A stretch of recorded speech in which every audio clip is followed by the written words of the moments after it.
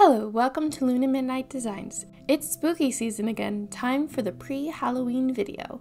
So the theme for these dolls is Nightmare Before Christmas, Sally and Jack the Pumpkin King. For Sally, I will be using a Ghoulia doll, and for Jack, I will be using a Skeleta. I tried once to make a Sally doll, but ended up not finishing, so let's try again. So let's begin. Time for body modifications and blushing. For Jack, I take the head and remove the nose and mouth with a knife, and then sand down the rest. I want to make Jack smile, so I take 2-part epoxy and I cover the mouth area. I then add his upper lip and lower lip. I then add some small indent lines on his lips. I don't know why they're there, but they're there in the movie. I then color match the head to the body to cover up the epoxy. I then add black blushing to his body, even though most of it will be covered up by his clothes. Once Jack is done, I move on to Sally. I blush her body first with some blues. I then take a white color pencil to map out where I want her stitches to go. Once I'm happy with the placement, I add her stitches with whites and then go over them with some black.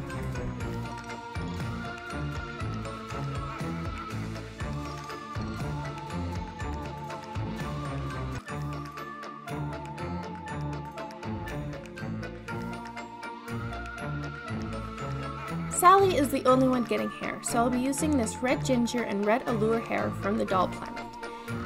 In the photo references I have for Sally, her hair color is always different. It's either really red or like a muted red/brown, so I'm going for a mix. I plug all the holes, add glue, and boil wash her hair, and her hair is done.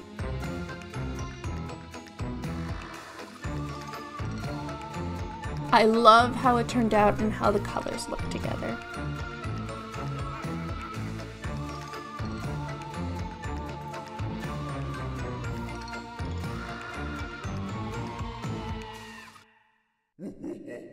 Jack's face up is pretty straightforward. I mean, he doesn't have a face. So it's mostly black blushing on his eyes, nose, and mouth. I also add some around his head to bring out the original sculpt of Skeleta's head. Make Jack a bit more realistic than the movie. I then go in with some paint to really bring out the pigment and to make everything darker. I go with his mouth, eyes, and nose. I also add paint to the mouth lines.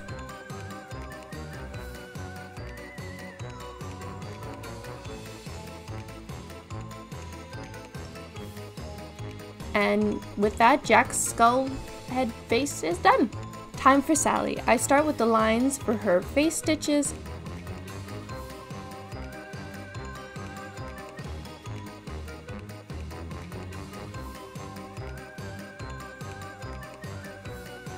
I then add the outlines of her lips in red and the outlines of her eyes with white. I then fill in her eyes. I go over stitches with black. I add black to trace out the outline of her eyes. I then fill in her lips with red.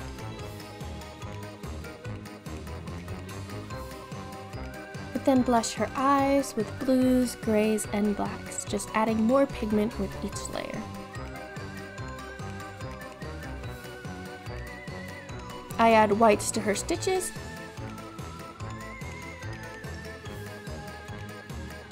I then give her some eyelashes and a dot for her pupil. And Sally's face up is complete.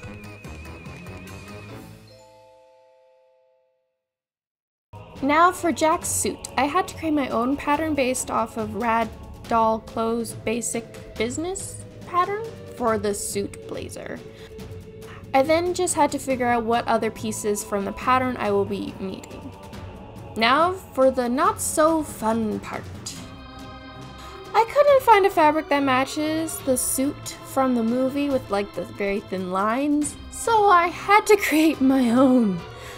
I had to hand paint all the lines with white acrylic paint, and it took a very long time.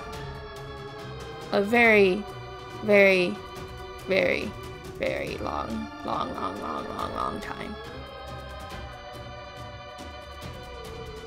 A very, very, very, very long time. A very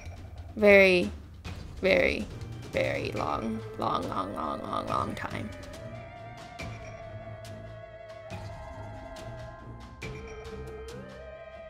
A very long time. But once I was done, I cut out all the pieces and put Jack's suit together.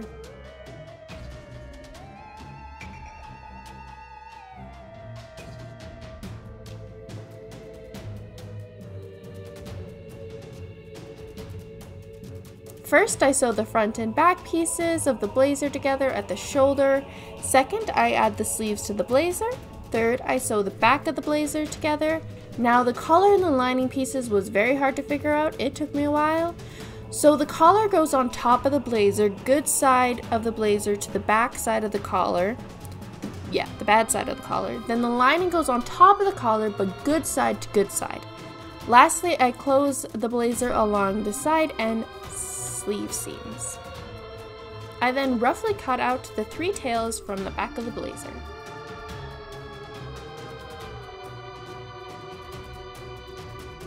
The pants are pretty straightforward, front and back pieces together at the front seam, then the side seams, inner seam, and hem the waist, and closure at the back, and done. He now has pants. For the dress shirt, I made it cropped with no sleeves and with Jack's little bow tie. And I add some closures and buttons here and there, and Jack is dressed. Now for Sally. I again had to make my own fabric by taking white cotton and using watercolors to dye the fabric to the right colors: yellow, pink, blue, cream, and green. For the pattern of the dress, I'll be using Delightful Sundress pattern as the base. I then make my own pattern for the different colored pieces of Sally's dress. I map out where they go using my reference photo and the shape that they will have. I roughly draw it out. Not exact, but it's good.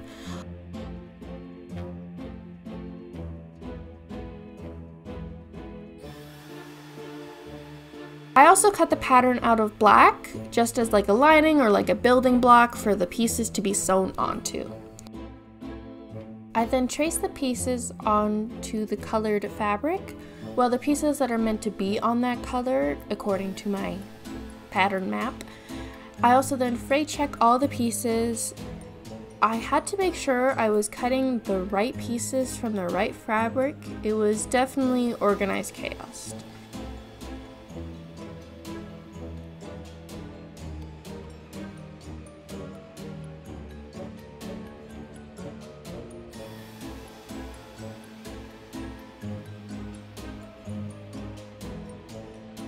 Once all the pieces were cut out, I take a soft color of the fabric and color pencil and I draw on the black pattern to the pieces. I then later go over it with black color pencils. And of course, this is when I found out that I drew one of the pattern pieces on the wrong side of the fabric. Yay! Without realizing it. So to make sure it didn't happen again, I took all the other pieces, put them where they were supposed to go over top the pattern, just to make sure everything was the right way it was supposed to go. And I had to redraw the other fabric piece. So that was fun.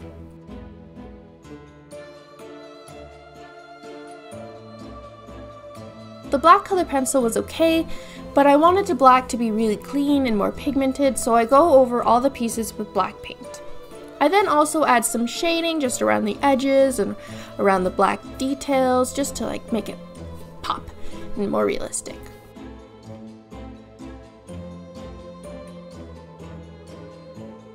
I sew the bodice color pieces to the black pieces, then I sew the bodice pieces together to make the bodice.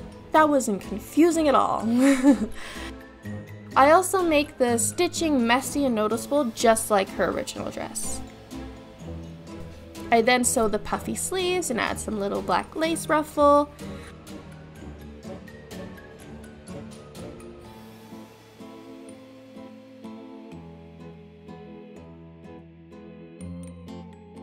I then attached the color skirt pieces to the black skirt piece. For this step, I use my sewing machine just to make it a little easier on myself.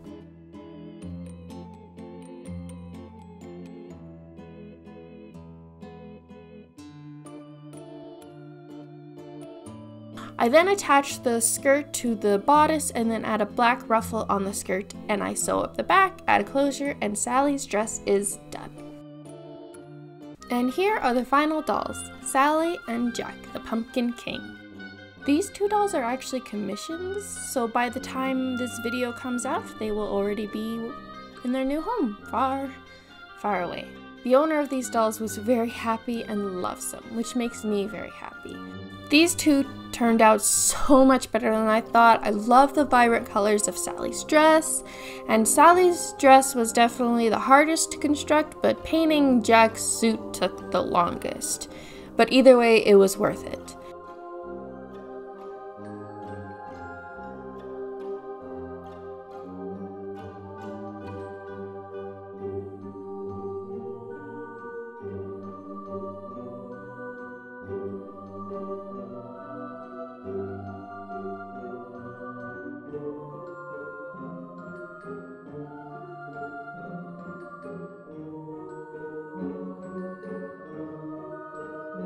I also have here my Corpse Bride doll next to these guys because it's all Tim Burton themed, really. Thank you all for joining me today, and creating this doll was a lot of fun. Follow me on Instagram to see more and to be more a part of my process, and subscribe to catch future videos. Thank you all for the love and support. Have a creative day. See you soon. Bye!